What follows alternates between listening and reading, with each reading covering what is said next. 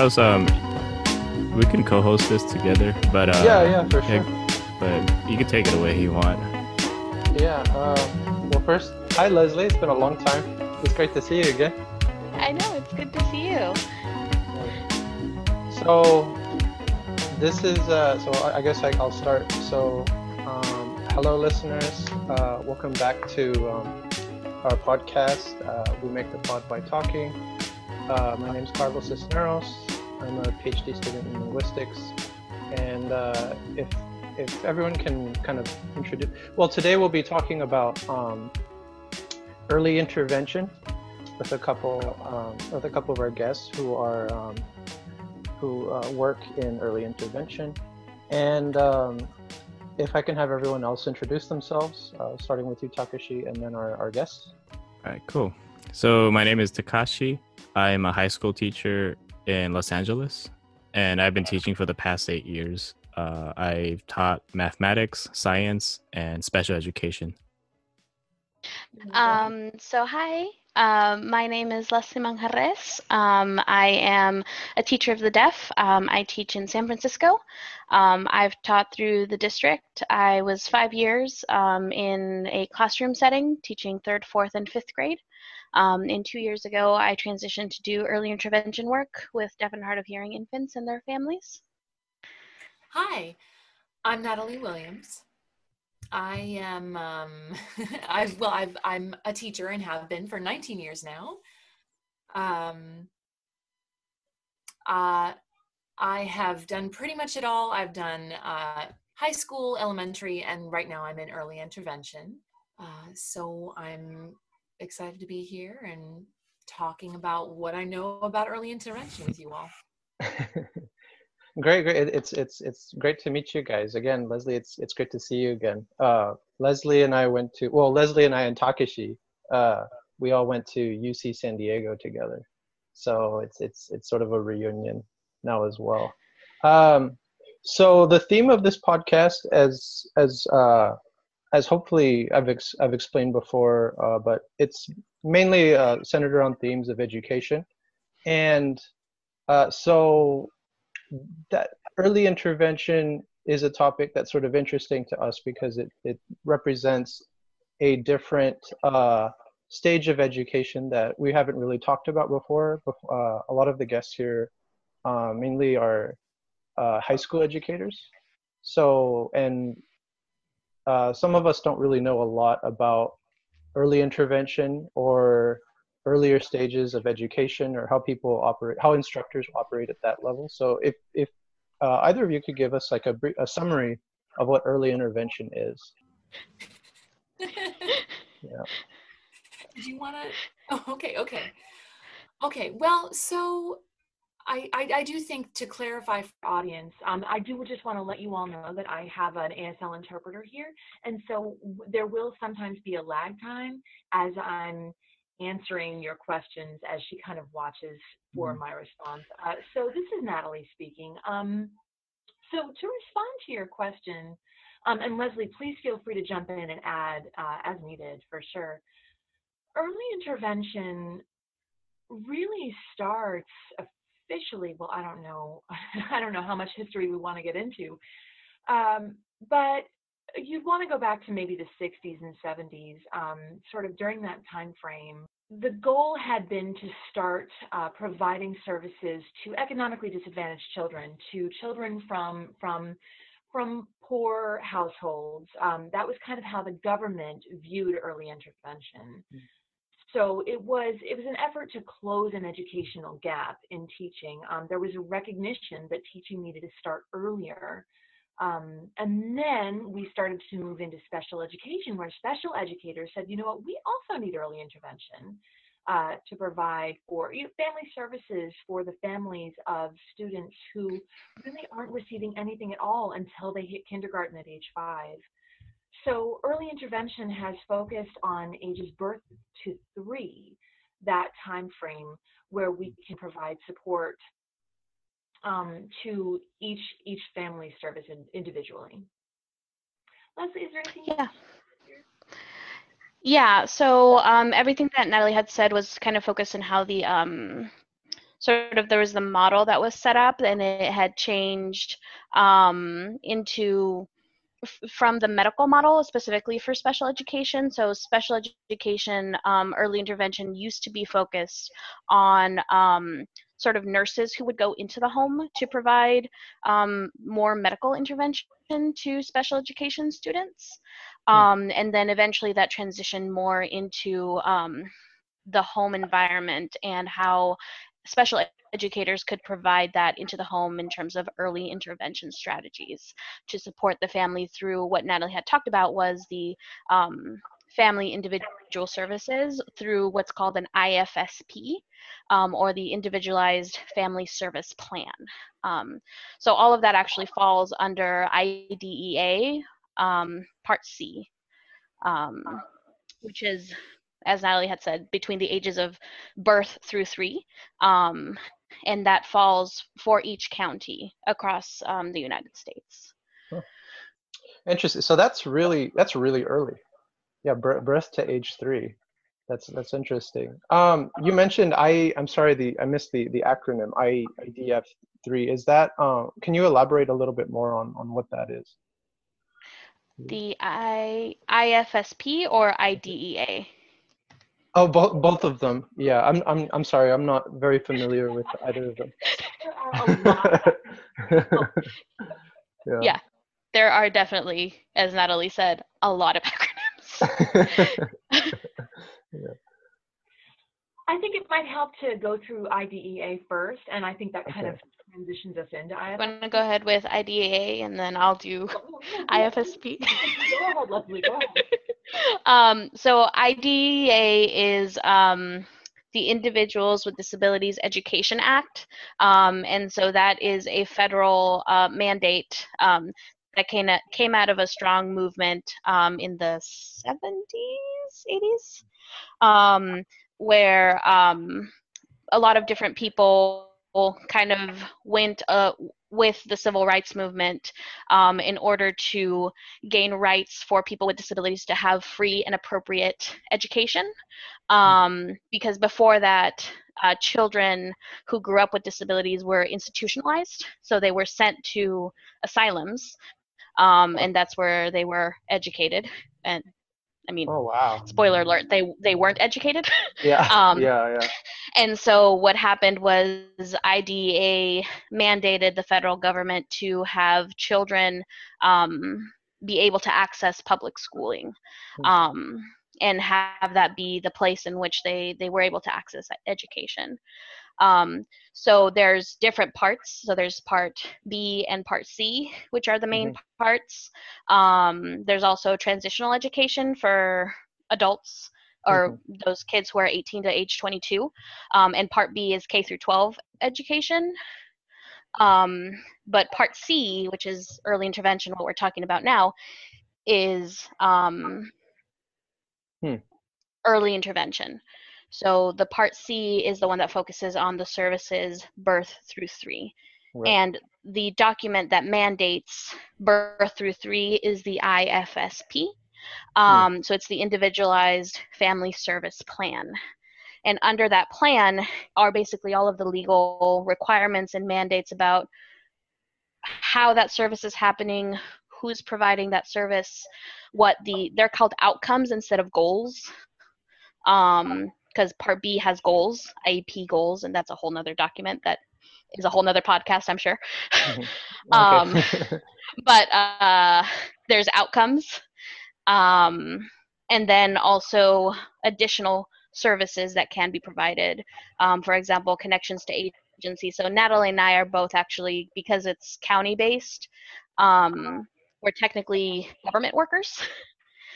So we support families with all kinds of things. So it's not just like supporting the family with their educational goals. We also support the family with, do you need support with housing?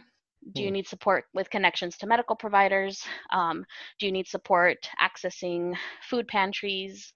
Can I connect you to this agency to support you with mental health? So we do that through the IFSP. Oh, okay, cool. So Do you it have sounds anything like, to add? And oh, Natalie?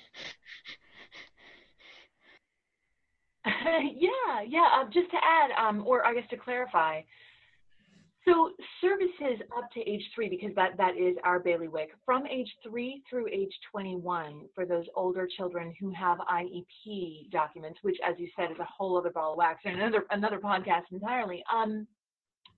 Just to clarify, early intervention can include all kinds of different needs, as you did mention. Additionally, all kinds of disabilities, all kinds of different functions, vision, movement. We certainly do include deaf and hard of hearing children. There are lots of different children covered under early intervention. Okay. By that point, mhm. we both work, well, I specifically work with deaf and hard of hearing children as an IFSP supporter or provider. Okay, I didn't know about that. That's very interesting. I I was curious. Are there a lot of teachers do what you do, or like educators that like, or is there like a high need of educators for the deaf and hard of hearing community? Yeah, there's always a high need, absolutely. For qualified folks, it's interesting. My school is a special school run by the state, so we partner with our local school districts and sort of our general statewide school districts to provide these services. And so I work with a very localized school district. Leslie works with her school district. I've got a team, a pretty big team, in fact, of teachers that I work with. Leslie works with a team of smaller team than mine, I guess about 3 folks, yeah. So we talk a lot about numbers, just like the numbers of our cases and caseloads. Leslie's got a way bigger caseload than we handle on our team. So, and sometimes we kind of joke, we say, well, there must be something in the water over in Leslie's district, right? Because sometimes you just get like a huge run of births of all kinds of children and families that are really going to have a lot of needs. And then sometimes you go through a very quiet period and you say, okay, what sorts of services are we even providing during this time? So, but you're looking for folks who already understand the breadth of deaf and hard of hearing services, really across the spectrum, right? Because it's not just a one narrow track. There are all kinds of, I guess you would say, there's the government part of our services, because as Leslie did mention, we do work with, and we really believe, with folks who really believe that there's only one tiny little thing that we do. But I think it's really important to specify that we work with all kinds of different services that deaf and hard of hearing children could need. There's all kinds of things that relate to their language acquisition needs. So I think that's really kind of the biggest issue facing us right now. And Leslie, is there anything you want to fill in there?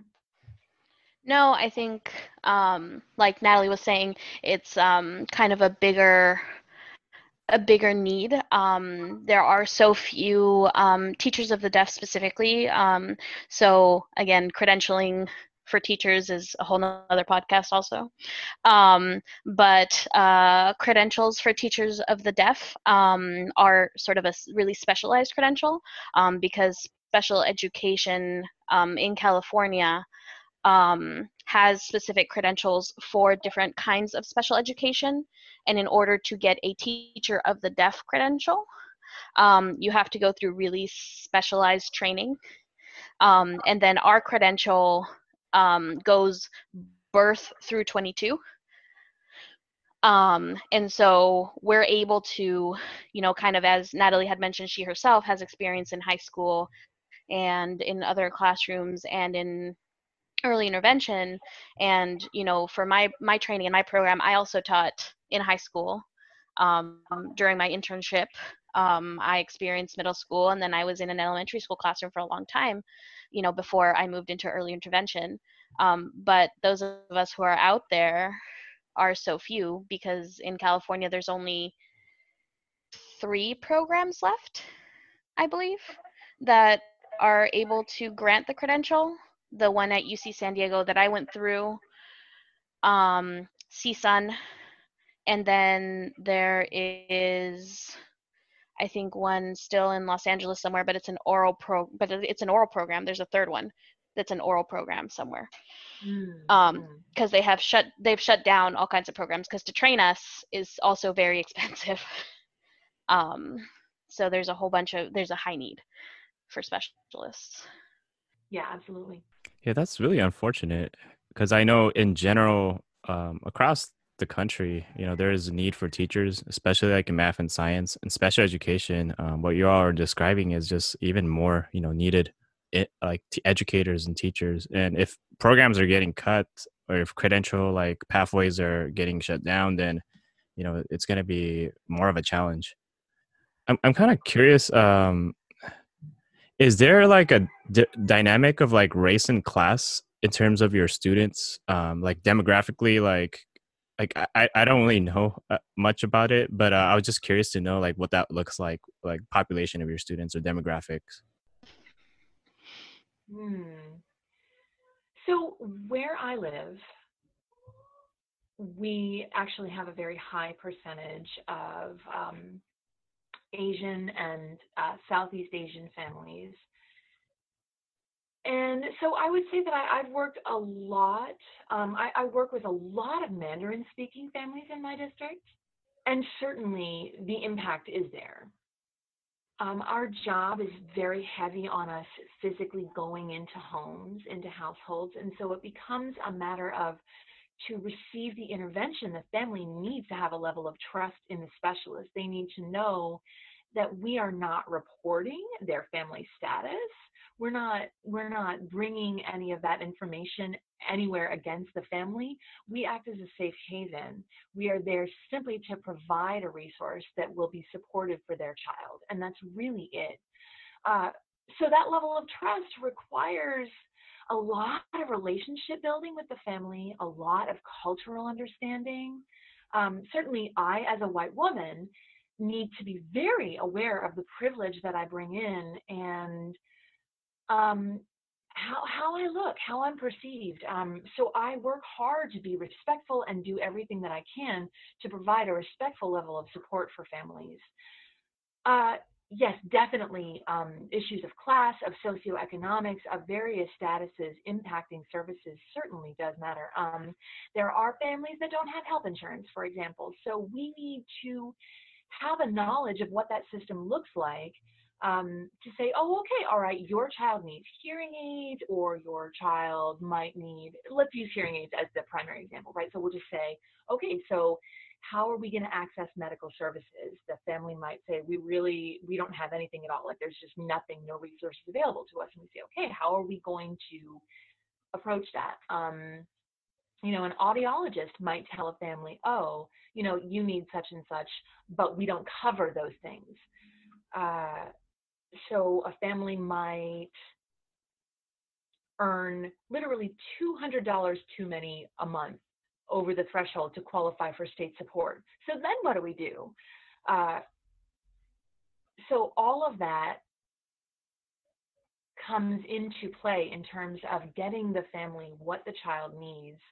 And it can be a really, really frustrating field to work in sometimes, in terms of having to navigate through this system, which itself is so rife with systemic racism, which absolutely still exists. So how to get through that, how to get families through that. Yeah, I mean, and to answer that question from a different perspective as well, so in my area, literally in the heart of San Francisco, right, we have sort of the Silicon Valley right under us, and we have also a lot of disparity in a lot of different socioeconomic class and race and everything.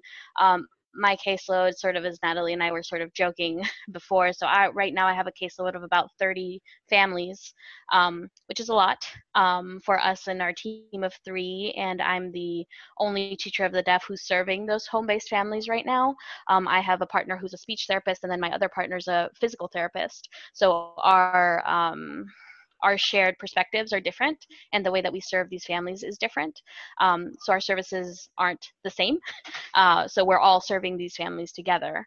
But we have, the Mission, which is a historically Latino neighborhood. We have the Bayview, which is a historically Black neighborhood.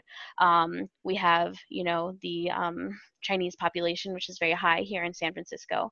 And so I am constantly trying to support these families in their home and trying to honor them, as well as Natalie said, and building that trust with them, right? I can have one home visit, and because we're coming into the home and we're literally driving around town, so I can literally go into a home at 9 a.m.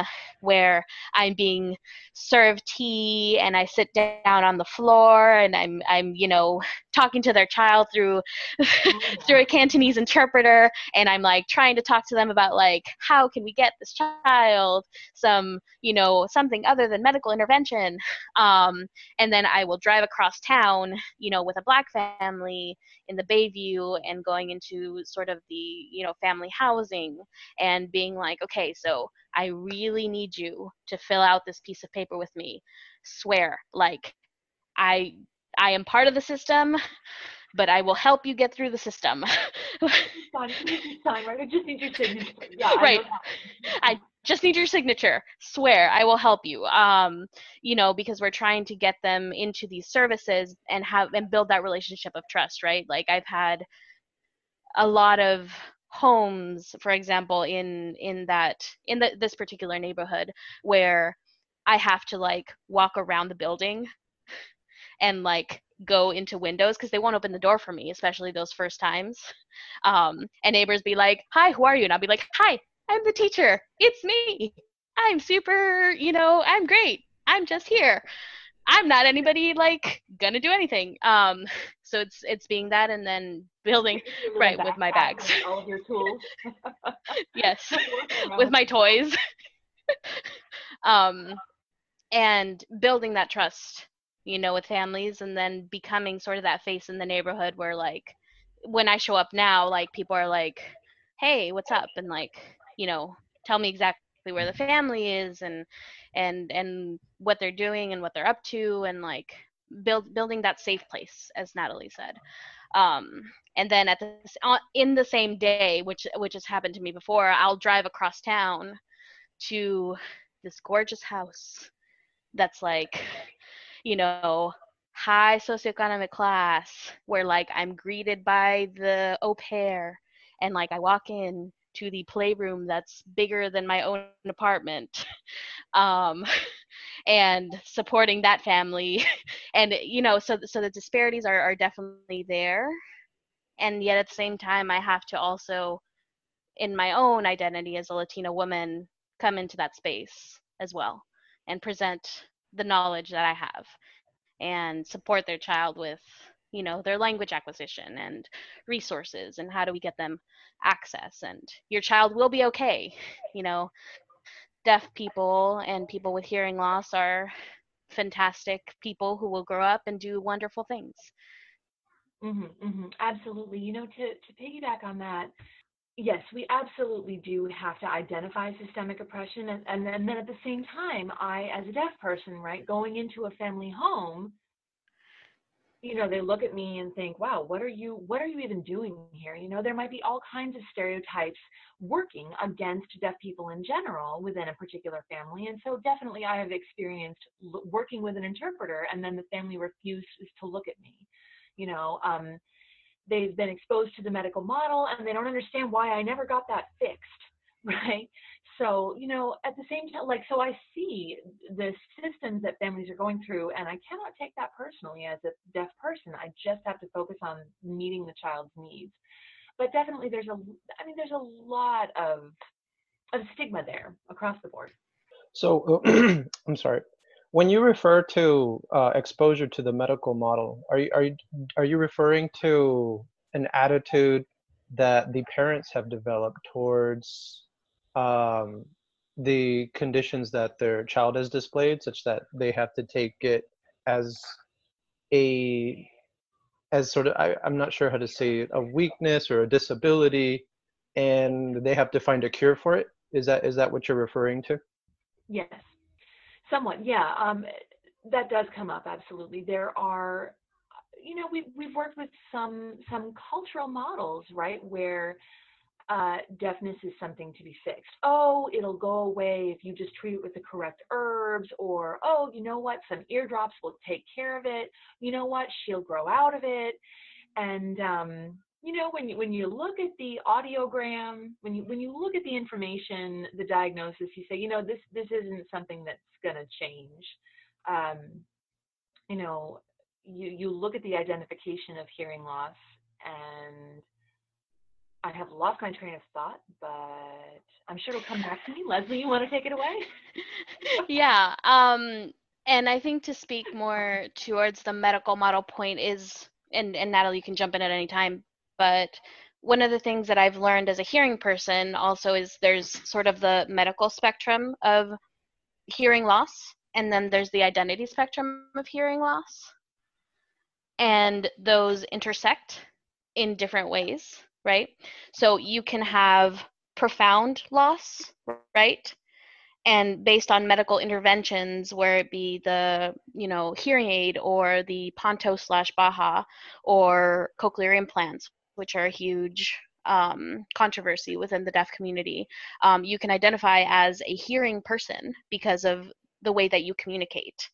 Or you can be a hard of hearing medical person, right? Like where you only have a little bit of hearing loss medically, and identify as a deaf person because of how you relate and how your social circle and your friends, and where you fit into the deaf community, which is a large community based on linguistics and where you go to school and your friends and all of those pieces. And there we come into the deaf identity, right? So whether you identify as hard of hearing or deaf with a little d or deaf with a big D, and all of that sort of intersects, and it changes over time. And for us in early intervention, we come up with parents who don't even know about the cultural identity piece, because all they've been focused on, because their child was just born, is my child has been diagnosed on this medical spectrum. So how are we going to address this medical spectrum? And how are we going to fix it? Because I have never met a person on this cultural spectrum. So what does that even look like? You know, it's interesting. When you look at the statistics, roughly 90% of deaf and hard of hearing children are born into families who have no exposure, no experience to the deaf and hard of hearing experience, issue, theme, you know. So you take your baby, you know, you go to the hospital, you have your baby, and currently there's a requirement to have a newborn hearing screening, they call it that. So the screening is an assessment that's done on the child's brain waves, in fact, in response to specific stimuli. And they do that while the newborn is sleeping. They've got actually like some little patches that are actually attached to the baby's scalp, and they test for brainwaves in response to certain sound stimuli. And so they can say your child is deaf in this ear but not this ear, or profoundly deaf in both ears, or whatever they find. So that is something that is done most of the time before that newborn ever leaves the hospital. And then, you know, maybe no referral is made, or they make an appointment to come back later. So you have this baby who's born profoundly deaf and brought home, and the family comes back for a follow-up 1 or 2 months later for follow-up testing, and they say, yep, we're confirming this. There is definitely a profound loss. So then at that point, they're referred. The hospital has a whole required paperwork referral to do. They have to send that off to the Department of Education. So the Department of Education then distributes that to the local school district. So I might not actually receive that referral until an infant is maybe 4 or 5 or 6 months old. So during that 4 or 5 or 6 month time frame, all that time has been lost. So I'll say, and you know, again, it really speaks to a systemic issue.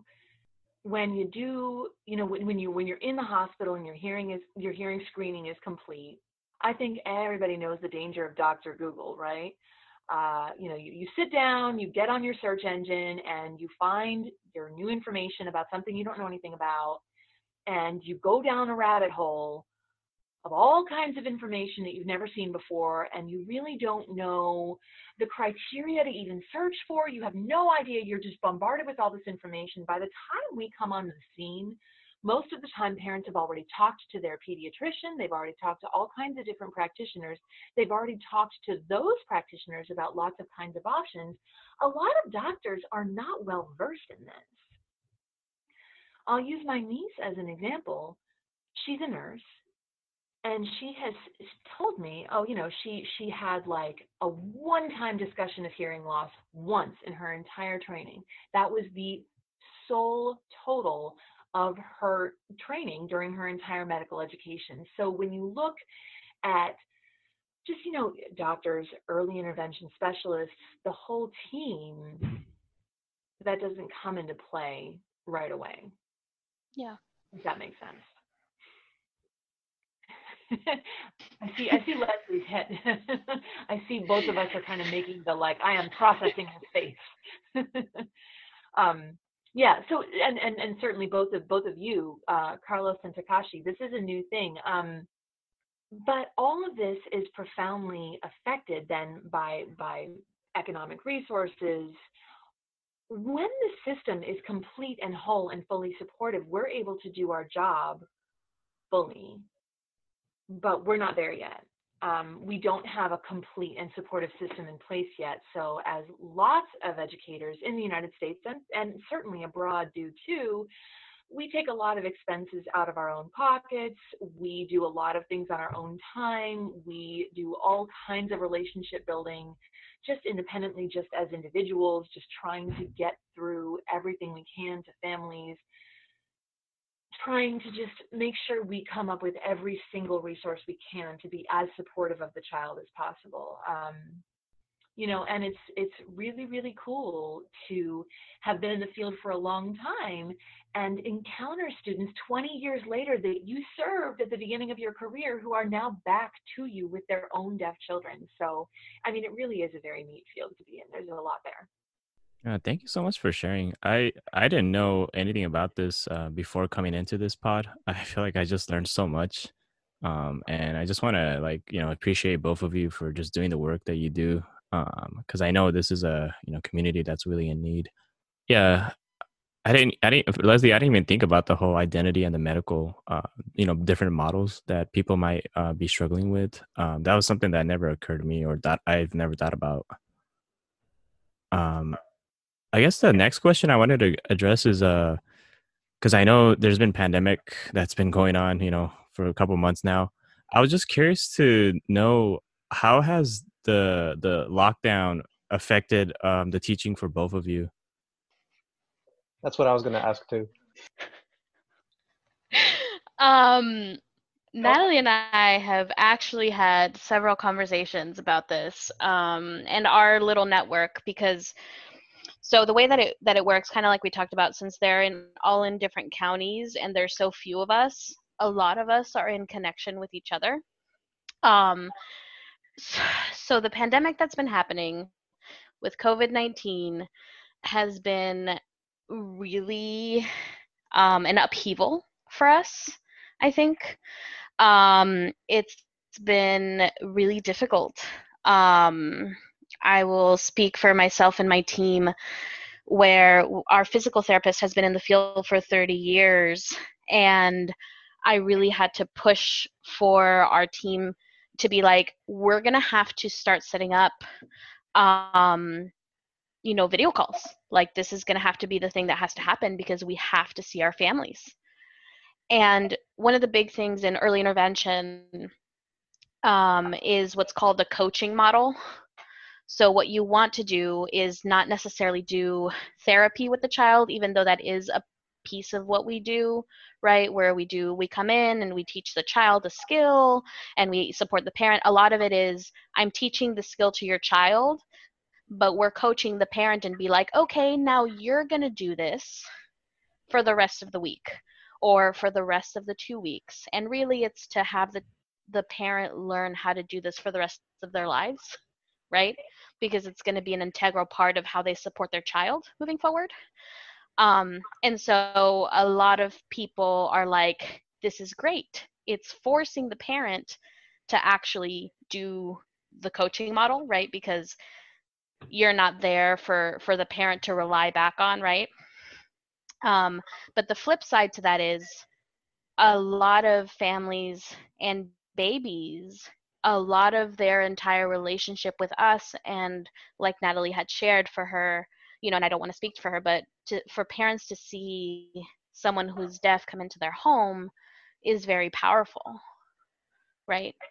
To see a professional come into your home as a Latina woman also is powerful for a lot of families. Someone who signs is very powerful. So that piece has been missing a lot, to have like babies come up and crawl, interact with us. This is how you do it, because in the deaf community, a lot of things are very visual and very tactile. And so not having that interaction face to face has been very difficult. Another piece also is babies are still being born. Babies are still being screened. And so I've had 5 new families in these last 2 months where I've never been in their home, and I've had to start services with them, right? Where I've literally never sat down with their family on their floor and been like, tell me what you need. I've only been able to see them through the video.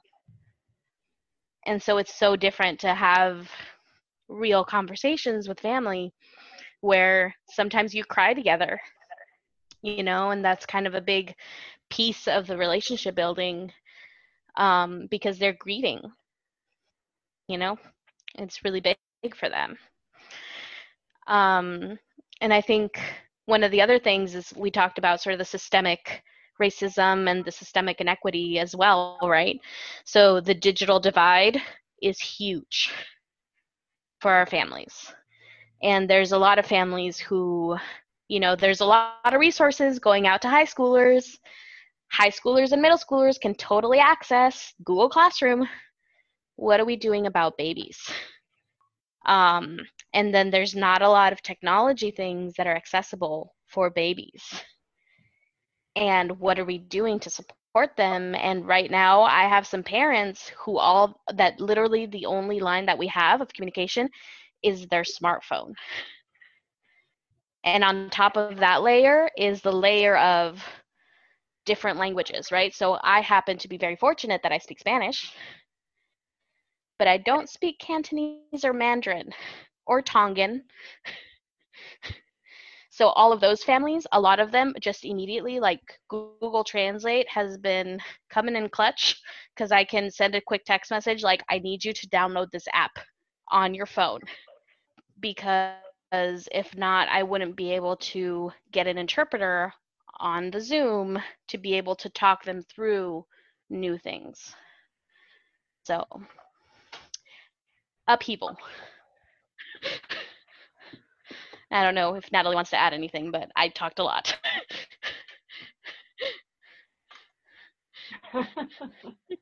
No, I completely agree, and we're going through the same thing.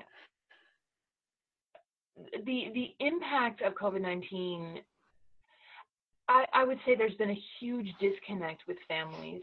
It requires so much more to get that connection with families, that involvement with families. As a deaf person, I do work with families who really run the gamut. People who do not sign at all with their children to people who are very excited to learn everything they can regarding signing with their children.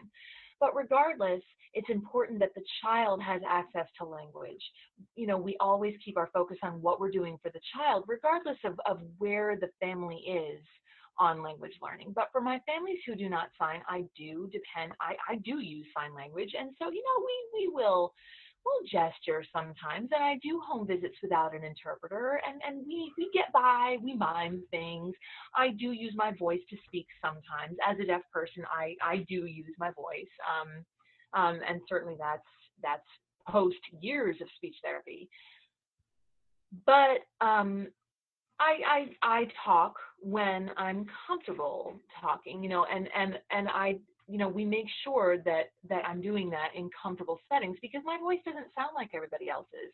So I do that in moments when we've already got a personal connection established, and they look at me and they say, oh, okay, well, this deaf person is a normal person. Okay, that's fine.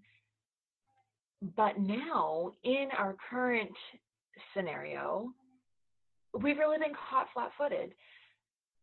And there are lots of different interpreting companies. There are lots of different video relay systems that I can use to call a hearing person who doesn't sign. I call through a sign language interpreter. I do not get to see the person I'm calling. I do see the interpreter. There are very new apps coming out. That one video relay company called Sorensen. Sorensen has got an app which is called Wavelo. So via that app, you actually do end up with 3 video connections on the screen. So then I'm asking my families, could you please download the Wavelo app? And so far, all of my families have gotten on board and been happy to do that. Once again, that's because of the relationship I've already built with them, right? So then I'm able to see the interpreter, I'm able to see myself, and I'm able to see my family. Yeah, I guess, well, and you know, it plays in, right, to the COVID struggle. Then you've got your technological struggle. Quite a lot of families just don't have the level of technical access, right? Some folks do. As Leslie has said, some folks have just a smartphone, right? So then you're sitting there with a smartphone, and it's very difficult to see the full picture. You know, you're very limited to, you know, what the family is able to do. So it can be really difficult. I don't know, Carlos, if you had other questions, but I think another question I that came to my mind was that I know you all mentioned that you work with immigrant families, like maybe like Mandarin, Cantonese, Tongan, Spanish speaking families. I'm curious to know, do those families or the kids have their own sign language? Because I understand that American Sign Language is only confined within the United States, right? And other countries have a different way of signing. But I was just curious to know about that. Sure, yeah. And sorry, you know, I still want to check in with Leslie to see who's going to respond. I don't want to jump in and interrupt you. Sorry. Okay. All right. So yeah. It is true that every country has its own sign language. You are absolutely correct in saying that American Sign Language is used here in the U.S. There are some influences of ASL in some smaller countries where, you know, the influence of colonialism certainly is alive linguistically there.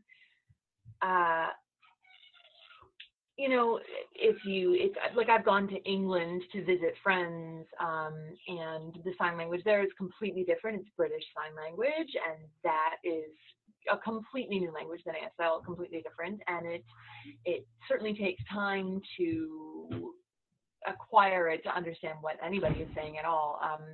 Just like any other language learning process, right? You know, the best approach is full immersion to really acquire a language. Yeah, and I think I'll speak to that point in what we focus on when we're teaching our children is American Sign Language. I know even when I was in the classroom, parents would sometimes want me to teach Spanish to their child who identified as, you know, Latino, and they would speak Spanish at home. But there wasn't, I mean, there was the way that the classrooms are set up, I'm not allowed to do that in special education, just the way that the laws are and the ways that the IEPs are written, unless we write it in as a goal. And also just because of who I am and my personal qualifications doesn't mean that that will be carried through, for example. So there's kind of that aspect of things. But especially in San Francisco, I think with children who identify as not just, living here and being in the United States, but who have a different identity, such as immigrant or maybe they're first generation.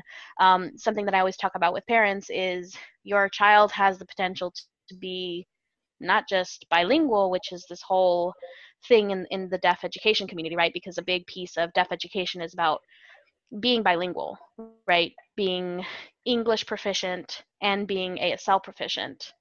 But your child who also identifies as with their home language, whether that be Spanish or French, we have French right now, and we have German too. Your child could be quadlingual, right? If you really think about it, your child could learn English, sign language, German sign language, and German. Like, your child has the potential to, starting now, learn all of these languages. And that's a gift, right? You're looking for, or a lot of parents really focus on, my child is lacking something, but the child themselves doesn't actually understand that they're lacking something. Like, it's not hard for them to be deaf. They just are deaf. We're the ones as hearing people who are always being like, you're limited in this way, when really there are no limits in this way. So your child has the potential to learn all of these other languages. One of the big communities right now is the LSM community, or the Lengua de Señas Mexicanas community in California. So C5, or the Concilio de Manos. Sorry, I never actually speak that name. C5. They are big. I'm sure Natalie's laughing at me. They're really big in that dual identity, in being deaf and being Mexican. And so they are really big in being the quadlingual, in learning Spanish and English, and learning ASL and Mexican Sign Language. So especially people who live near the Mexican border, there are quadlingual interpreters, which are fantastic, which is huge. And so they do a lot of that kind of stuff. I myself took a certificate course a couple years ago in LSM, and it was really cool. And so I'm able to share that with parents too, that knowledge. Not that I'm teaching LSM, but I share with them, like, it exists. It is an avenue. Your child can do these things, and they can explore that for themselves. I have another question. I just wasn't sure if Natalie has something else to say. It's harder to tell now. Yeah, I know, yeah. I know, it's tough, sorry. That's another thing about using an interpreter. I do work so much off of visual feedback. I really use my visual cues to see whose turn it is, or, do you look like you're ready to ask me a question? So now that we're cut off from each other visually, you're experiencing a little piece of what I do every day. Yeah, so working with families to educate them and just make sure that they know that language acquisition is so important for their child, and that, we want families to have high expectations for their children. We want that to be part of the world for them. We want, any stereotype that the family may have about any individual that is not quote unquote perfect or whole, so to speak. These are terms that we hear thrown around. We teach families to do away with that stigma.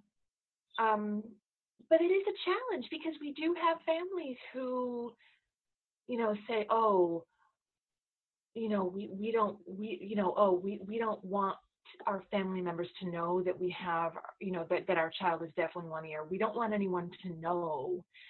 And we're going, well, no, like, it's okay to be open about this. You want people to know who you are.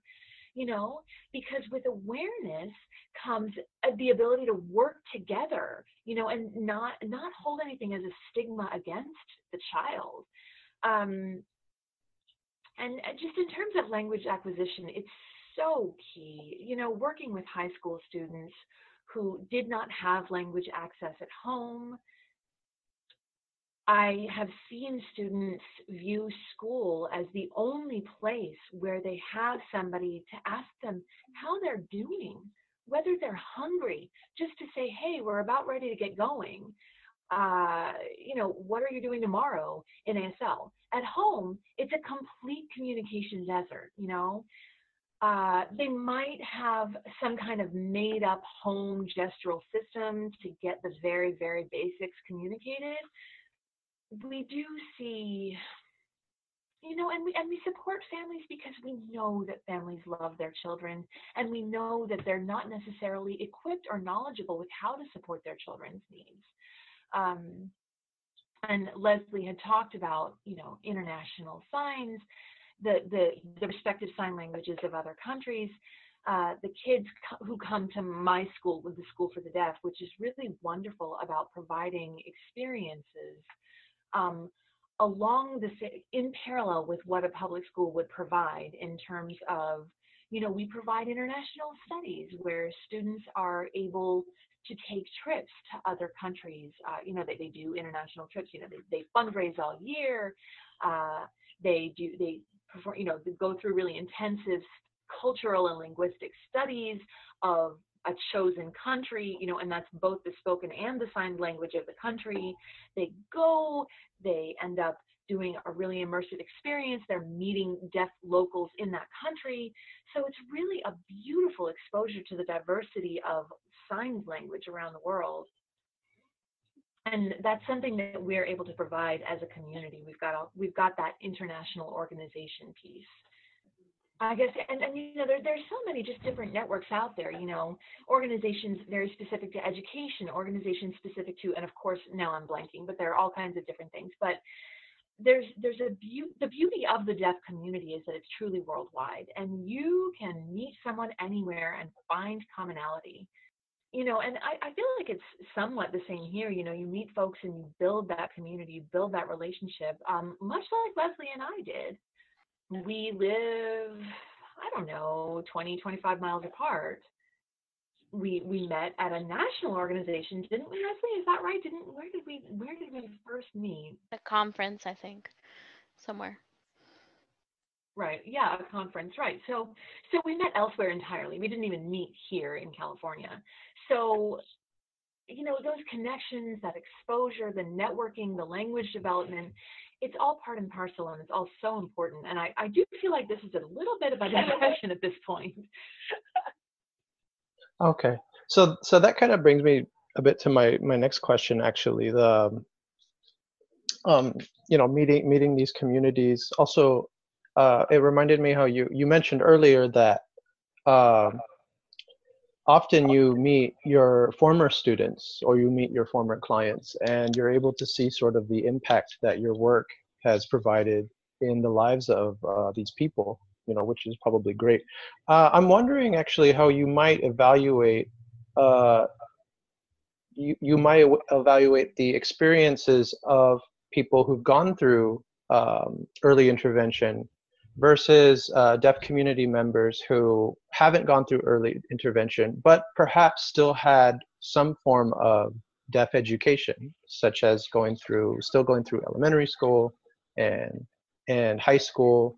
So how would you evaluate the impact that early intervention has compared to other deaf community members who still have had some kind of education of that form? So right now I'm actually doing a specialist certificate program through Gallaudet University. And Gallaudet University, for everyone listening, is the only deaf university in the world. And it's in Washington, D.C. And there's this huge history, and it's like, you know, it's deaf university. So it's literally just college and master's students and PhDs, all living together and working together on a deaf campus in DC. So through there, I'm doing an online certificate program specializing in deaf and hard of hearing infant early intervention. And so this program actually talks about a lot of that research that you're talking about, and sort of the comparison on children who have had early intervention in general, because there's our sort of small subset of deaf and hard of hearing intervention versus early intervention as a whole, versus populations who have not had early intervention, right? And then there's also different research on deaf children who have had deaf models in their life as part of their early intervention, and then children who have not had deaf models as part of their early intervention. So there's also differences there. There's also very few studies about immigrant children who come in after the period of early intervention and after the period of language acquisition, who come into schools, into our school system, who haven't really had exposure to a formal language and what that period of language acquisition and therefore academic achievement has been overall. Because early intervention as it stands in the United States exists only in a few other countries, mostly in Europe. It doesn't exist in a lot of different places around the world. So that's kind of what that looks like. But basically, as you would sort of logically expect, children who have early intervention as a whole do better than children who don't. Deaf children who have models during their early intervention who are deaf and their families feel more positively and do better long term with their educational outcomes than those who don't. And in terms of children who have had no early intervention and come into the system, trail behind their peers for longer periods of time overall. And there's lots of studies, which we can probably send and cite later. Yeah, I absolutely concur. Everything you said was dead on. I think that the different factors of early intervention, of deaf modeling, the differences are stark. Absolutely, they're really apparent. I've worked with a family that decided to keep their child home, decided to homeschool the child until that child was a bit older, probably kindergarten or first grade, and then they said, oh, wow, they felt like they just couldn't do any more at home. And then at that point, in that situation, I, as the educator, because I do work with educators who work with children above the age of 3, right? I do early intervention with children up to age 3, but then I also work with educators who work with children older. So the teachers in that situation got this child for the first time at 6 or 7 years old with essentially the linguistic function of maybe a 2-year-old, like a 1 or 2-year-old child. So, here we were, and that was a serious game of catch up to try to get that child back to grade level, back to their age peers, to where they should be, had they had full access. So you see children without early intervention services and exposure to the language, they're genuinely at risk for just falling behind and staying behind for life.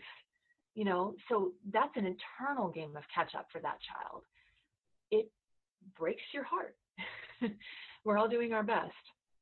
I know we're reaching past the 1 hour mark, but I did have another question, and this is more like personal. Just kind of want to throw it out there. I know teaching is a really tough job, and I just wanted to know, like, what has gotten you guys into teaching? And I know it's a pretty big question, so you can just share whatever you feel comfortable sharing. So I'm the product of a public school system. meaning that I attended a non-signing program. As a child, I was in a signing immersion classroom for roughly 2 to 3 years. So I had deaf peers my age from, maybe age 6 through 7 and 8 or so. And I met a deaf person who was not a member of my peer group and realized I had not known that there were other deaf people in the world outside my school. My teacher was one of my favorite teachers. She, and I'll say she was both my favorite teacher and, and then finding out that there were people like me.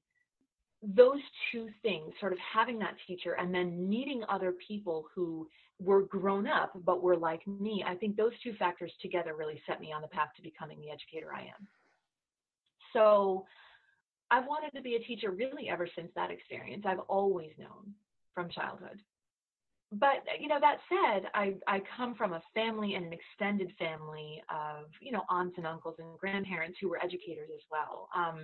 So we're kind of a family in the field. But I never thought, I'll go and teach hearing children in a public school. I always knew that deaf education was going to be my life. I always knew that I wanted to serve as that model for children. To be honest, because I lacked that model my own self. So yeah, I didn't have someone to look up to who was like me. I want to be that person. I don't think that I really had that model in my life on a regular basis until graduate school. Yeah, I think that's kind of my in a nutshell answer. For me, it was a longer journey. So it was kind of two separate journeys that kind of converged into one. So I'll start with, I grew up in a very small town. It was a farming community in Southern California. And my father is a pediatrician there, and he's one of the only pediatricians in the area. And so I grew up also a product of the public school system. My parents really believe in public education, and both of them are immigrants to the United States. And so they were like public school all the way. And in this small town, there wasn't a lot of people, and we were all pretty close. And so school was a primary socializing place. And so I grew up alongside a lot of deaf children in this small community. And so in elementary school, I made my first deaf friends when I was in 4th grade. You could go volunteer in the special needs classrooms. And so I went to go volunteer for one of the classrooms that was what I understand now as a professional, to be the mod severe classrooms where there were nonverbal children. And so that was really impactful for me because I was 9. And, they didn't really play or do anything with me. But the classroom right next door was deaf kids. And, they were just running around, doing their thing, playing, talking to each other with sign language, and I became friends with them. And I was just like, they're just like me. It's cool. We're friends now. Because that's what happens when you're 9.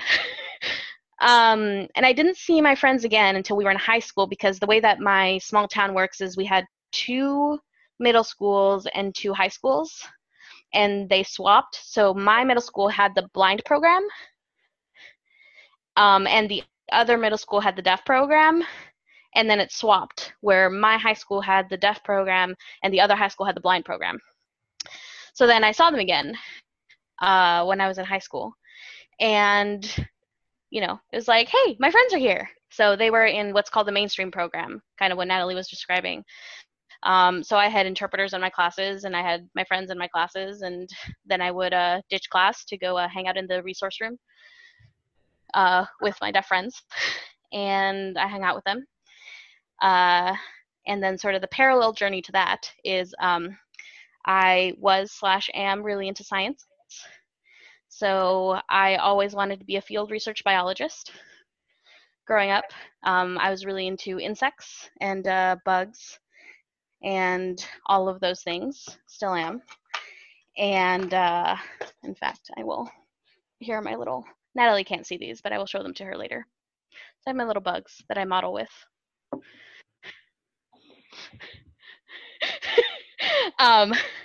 Really into insects and bugs. So I went to UCSD to become a field research biologist, and that was my major. And so I was there studying to be, a biologist. So I was doing those things. I was a ecology, behavior, and evolution major, and doing those classes. And at the same time, I was also, as Takashi and Carlos know, part of a lot of activist groups and a lot of different things and all of those spaces as well. And as part of one of those groups was the Students with Disabilities Coalition. And so I was highly active in that group. And the leader of that group was deaf at the time. And talking with him, he was one of my friends and he was in the community and everything. I was like, I kind of need a summer job. Like, I have this other job that was tutoring lined up for the summer through a summer program called Bridge for tutoring. But I kind of need a summer job for like the beginning part. Like, do you know anything? So he's like, yeah, you know sign language, part of the deaf community. You should really do camp. Camp's great. I was like, okay, yeah, let me apply for this camp. So I started working for Lions Wilderness Camp for Deaf Children, and I have for the last 10 years since then. And at Lions Wilderness Camp for Deaf Children, I realized over the time when I was in college that it's teaching but outside. Which was a surprise to me because what would happen is in the summers I would go work at camp and then I would go work for Bridge and I'd be like, I'm doing the same things and it's super fun and I get to see, growth and wonderful things. And then in my senior year at UCSD, when I was taking sort of the last of my biology classes, and then I also happened to be taking the highest level of sign language I could at UCSD because I realized that was kind of a thing that I still wanted to do. My professor was like, there's this grad program. You should really consider it for deaf education. And I was like, okay, I guess. I don't really know. And then it kind of as the year progressed, I was like, I don't really think I want to be in a lab with these people that I've been in classes with for the last 4 years. This is not where I see myself. So I went to grad school and got my credential and everything. And UCSD is and Natalie has a roommate who went to the same program that I did, and so she also understands this. But UCSD's program is one of the most intense in the country. It's one of two that's structured in the same way, but it's like our credential is birth through 22. The experience you get at UCSD is birth through 22. I interned at a high school. I went to a middle school, did student teaching. We had 7 placements. In a gen ed setting for placements, you usually get 1 placement in student teaching. I had 7 placements over the course of 2.5 years. And I would spend months there. And sometimes they would place us at 2 places where I would go one place in the morning and I would tutor in the afternoons. So I was completely and fully immersed. So that's my journey. And then I knew that because of my identity and because of all my activism work and everything, I wanted to serve somewhere where the student population, was not deaf white. And so that landed me here in San Francisco. Yeah, thank you all for sharing that. It's really inspiring to hear your journey and the work you do with deaf community and just the, with the children in general. Carlos, I don't know if you had any other questions. That'll probably be it. Yeah, so we Yeah. can. And then I guess the last thing is, do y'all have any final thoughts or words for the listeners or the viewers that are listening to this or watching this? I'll make the book shout out. So there's this book that I got for my class. It is called Early Intervention for Deaf and Hard of Hearing Infants, Toddlers, and Their Families, and it's Interdisciplinary Perspectives. It's edited by Marilyn Sass-Lehrer, and it has evidence and applications, and it's the professional perspectives on deafness. So it's a really good read, and it gives a lot of the history and research-based practices and all of those pieces. So, Natalie, do you have anything you want to add? I just want to thank you all for giving us the space to share our experiences. And, my initial thought of doing like a podcast was like, okay, how are we going to have a deaf person doing a podcast? Okay. But this has been a great experience, and I am always happy to represent my work and the families that I work with, and the team that I've built and the relationships that we've made, and with Leslie, for example, to share these kinds of experiences. So thank you so much for having us. So often folks just sort of, assumptions were made, and as we all know, assumptions can be really dangerous. Thank you guys so much. I really appreciate you guys reaching out. It's amazing, and I'm glad we get to do this. It's powerful.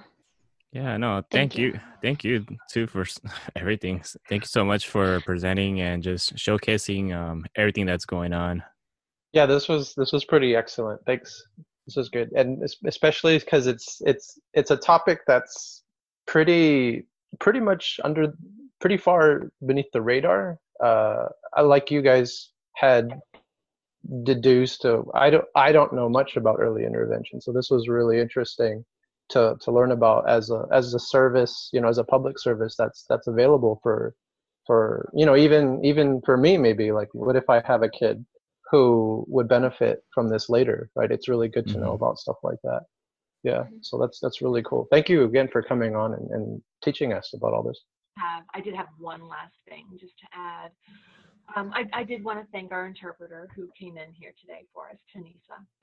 Yes, thank you too. Yeah, thank you. Great. Yeah, you did a great job. Yeah. All right. That's all I got, but thank you all so much for joining us on this pod. And yeah, if y'all ever want to join us again in the future, please let me know. If y'all want to jump in about on different topics, because I know we've done like variety of different topics relating to like race and culture and education. Yeah, it sounds like you guys could also speak to many other things. Like previously you mentioned like the credentialing issue, like, and how that could be a whole other thing. Yeah, I could see that coming up again. Yeah, for sure. Yeah. All right. Well, thank you guys so much. Yeah, thanks. Thank you. Say hi to Facundo for me. I haven't seen him in years. I will. Yeah. I will for sure. All right. Okay. See you guys soon. Bye, guys. Have a good day. Bye. Thanks. You too. Bye.